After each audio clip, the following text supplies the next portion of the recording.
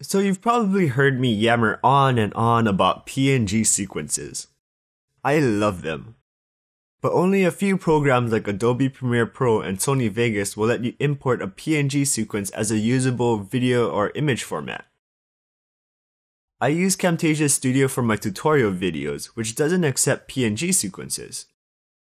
So I convert my PNG sequence into a transparent MOV file by using the free exe file called ffmpeg. This name might sound familiar if you watched the Audacity tutorial set.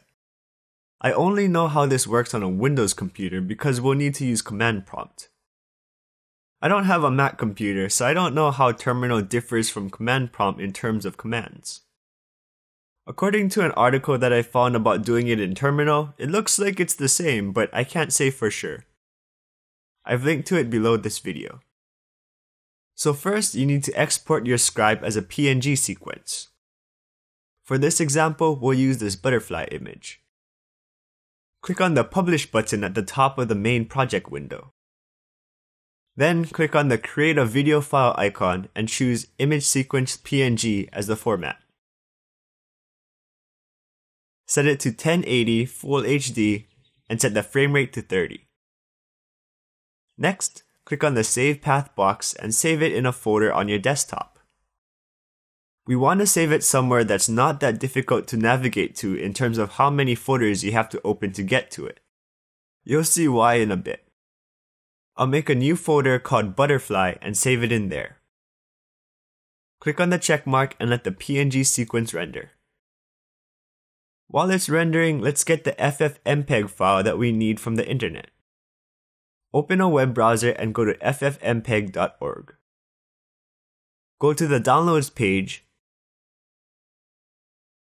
hover over the Windows icon, and click on Windows Builds. There are different files for a 32-bit system and a 64-bit system. To figure out which one you need, right-click on your computer icon on your desktop and click on Properties. Or go to your control panel and click on the System icon. Look for System Type and it will tell you if you're running a 32-bit or 64-bit operating system. I'm running a 64-bit system, so I'll download the 64-bit static version of ffmpeg.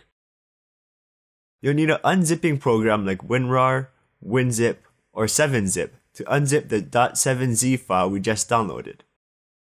I use WinRAR on my computer. Go to the folder that you saved the ffmpeg file to and unzip it.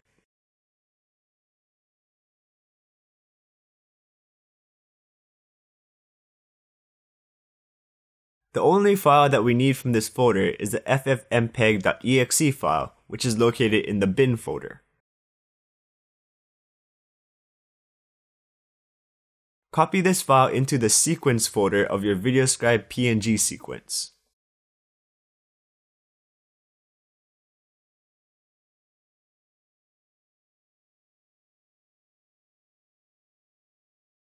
So now we have the ffmpeg exe file in the same folder as the collection of PNG images that make up our butterfly scribe.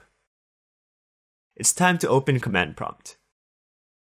To open it, search for the letters CMD and open up cmd.exe, or hold the Windows key on your keyboard and hit the R key and type in CMD in the run box. Or just search for command prompt and you're good to go. There are a bunch of ways to get to it.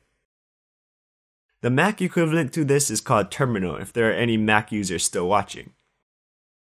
You can use Spotlight to search for it or go to your Applications Utilities folder. Okay, so we have command prompt open and our ffmpeg.exe file is in the folder with our PNG sequence. There are basically only two commands that you need to know. The first is dir. If you type this in and hit the enter key, it will display all of the files and folders currently in that directory or location. Next is the cd command. You use this to navigate to a different folder. Right now we're looking at C users looklap, which is my username. Since I saved the PNG sequence to the desktop and in the butterfly folder, I'm going to need to navigate to that folder before we can make the transparent MOV file. So I'll type in cd desktop and hit the enter key. We're now in the desktop folder. If I type in dir now, it will display everything currently on my desktop. We know that the butterfly folder is on my desktop, so I'll type in cd butterfly to go into my butterfly folder. If I type in dir now, it will show the sequence folder that VideoScribe created when it exported the PNG sequence. So one more time, let's type in cd sequence to go into the sequence folder. Type in dir and hit enter, and you'll see all of the PNGs of our butterfly scribe as well as the ffmpeg.exe file we put in there. If you open the wrong folder or need to go back for any reason, type in cd space period. You can see that we navigated out of the sequence folder and back into the butterfly folder. I'll include a text file with this information, but you're going to have to type this in and hit enter.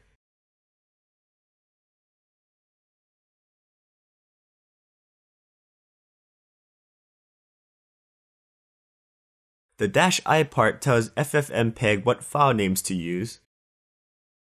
The -r part sets the frame rate for the video. And the -v codec part sets the codec, which we set to copy since our files are already transparent PNGs. The last part is the file name that the completed file will output to. If we look in the folder, we now have a final vid.mov file. It looks messy on its own, but if we import it into Camtasia, you can now put it over any color, image, or video. Save the ffmpeg.exe file somewhere that is easily accessible since you're going to need a copy of it every time you create a new PNG sequence. You can just move the same ffmpeg file to every new folder, but that's too much of a hassle for me to keep track of where it is, so I just create a new copy every time, move the MOV file to a different folder, and just delete the rest of the folder. So that's it for this video. It's a little technical, but it's pretty much a necessity until Camtasia lets us import PNG sequences directly. Like I mentioned earlier, you can bypass this entire process if you do your editing in Premiere Pro or Sony Vegas. I hope that this video was helpful, and I'll talk to you again soon. This is Luke signing off. Thanks for watching.